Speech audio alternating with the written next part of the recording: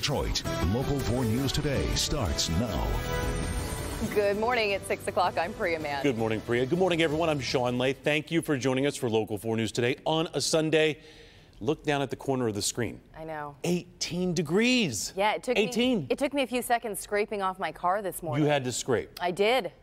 Yeah. I mean, not a lot, but just enough to make me remember that we've got snowier days ahead of us. Just enough punch in the face, Andrew, Exactly. of cold weather this morning. Priya, I thought your wrist looked more muscular.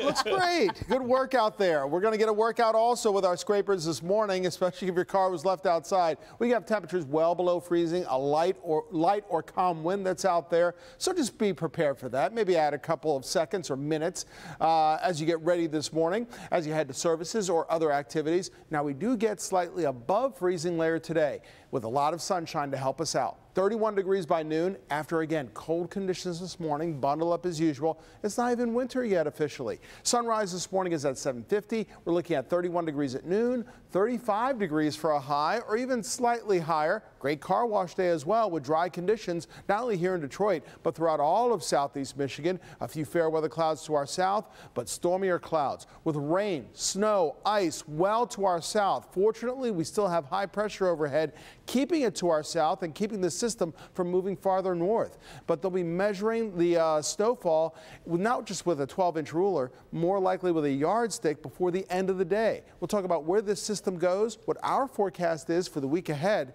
in minutes.